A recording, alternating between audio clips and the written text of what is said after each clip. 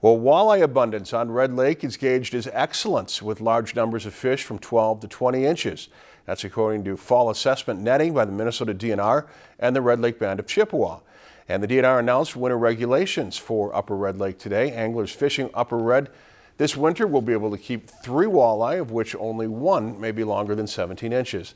The regulations, which become effective Thursday, December 1st, are the same regulations that were in place last winter. If you've enjoyed this segment of Lakeland News, please consider making a tax-deductible contribution to Lakeland Public Television.